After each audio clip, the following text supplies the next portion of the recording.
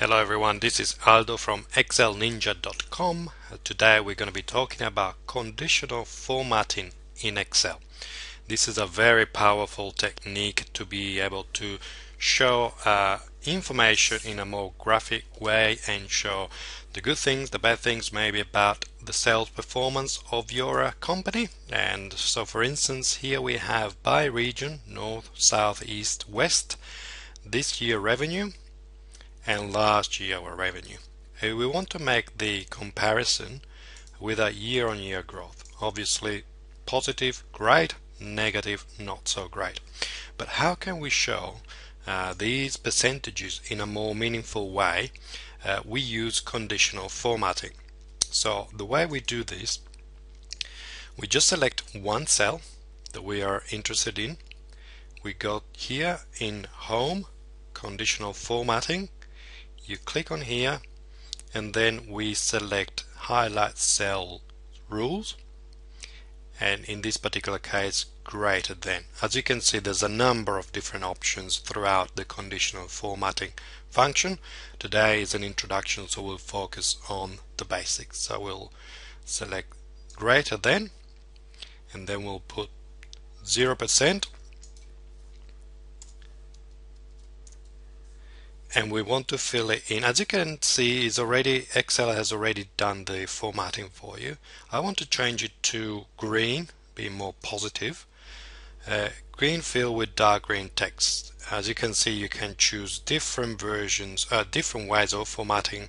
You also custom formatting. I'll use one of the predefined formatting options just for ease of showing you in this video. And here you go. Also, I want to show, just in case the number is negative, a different kind of formatting. So I want to show it red, say for instance. So we'll go and do the same thing, conditional formatting, highlight cells rules, less than 0%, it will be green. Obviously this number is above 0%, so it doesn't show in red. What we'll do, we'll copy this cell and then we'll paste onto the other cells, and we'll go into paste special, and you want to select formats. In this way it will paste the conditional formatting, and as you can see, minus 25% and minus 33% appear now in red text with a red background, and the 33% appears in green text, green background. So as you can see, this is already a better way of showing the information about the sales performance of your team, of your company, because it's much easier to spot the good numbers and the bad numbers by adding some color to the cells. What we'll do next is we'll just show you what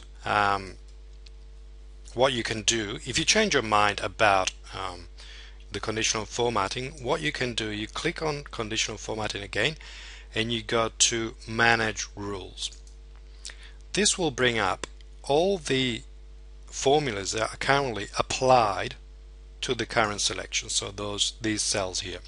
And as you can see, there is the conditional formatting that we set up originally in E7, which is the 20%, and then the other ones that we copied.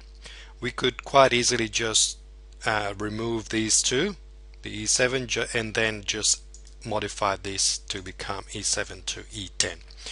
But as you can see, you can modify, add rules, edit rules, or delete rules here. So you can change everything that you already set up. If you want to delete the rules, you click on it. As you can see, it's highlighted, and then you delete it.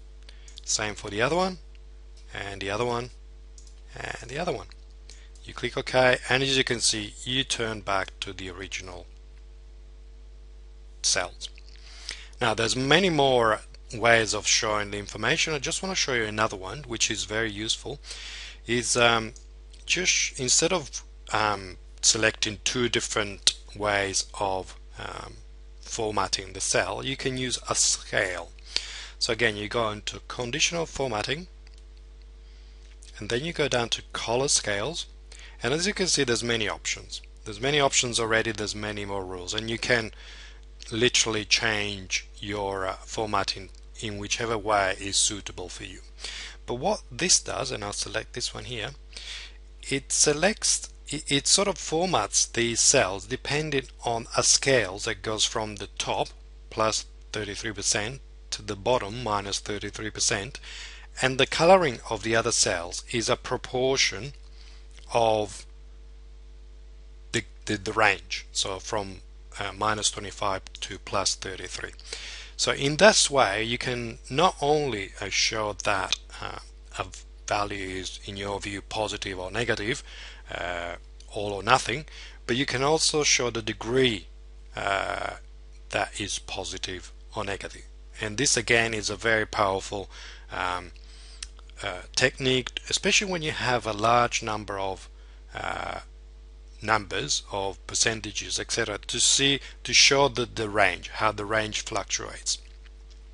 So again, this is conditional formatting color scales.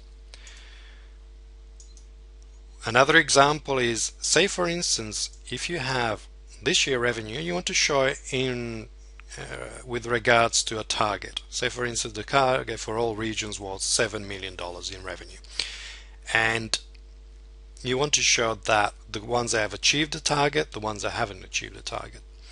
Again, you go to conditional formatting, highlight cells rules, you go greater than, and here instead of putting a number as we did before, we can select a cell. So you click on there and you click on the cell. As you can see, it sort of selects it, hard codes it C13, and from now on it will fill it, and I'll choose green.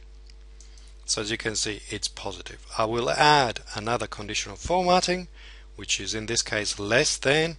Again, I select the cell C13, and this time I fill it red.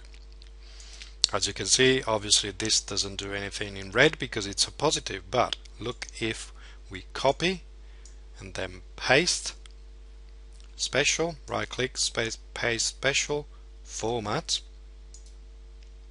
you can see that the 6 has been is highlighted as lower than as less than the target, and the west again the 4 less than the target.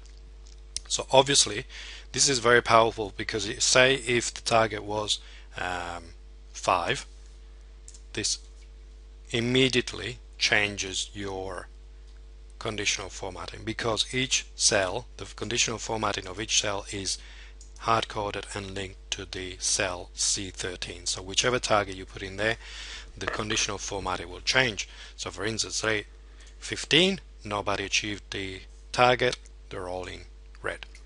So again, this is very, very powerful. And the last one I want to show you is a conditional formatting based on an average of a range of values. Again, let's select the range of this year revenue, the sales, and we go to conditional formatting, top bottom rules. Again, there's many, but I will show you above average. I will fill it with green. Okay, and as you can see, the two that are above the average of this range are now green. I will show you if we put below average. So we're adding another rule, and this time I'll make them red. And as you can see now, the above average are green, the below average are red. And again, if you want to have a look what rules are present, you go to manage rules, and these are the rules. One thing that to make sure you realize is that these rules, as it says here, are applied in the order shown. So for instance, if the Excel goes through the rules and first looks at whether the value is below average, if it is, it applies the formatting. If it's not, it goes then to the next rule and applies the next rule and the formatting, if it's true. One thing you can do for whatever reason you might want to choose that if this rule is true, then you don't want to consider any more conditional formatting, so you can stop the conditional formatting. So in summary, conditional formatting is a really powerful way of showing the information that you have in a more effective way using colors, formats, etc., etc., depending on the values of the cells and the rules that you apply to those cells.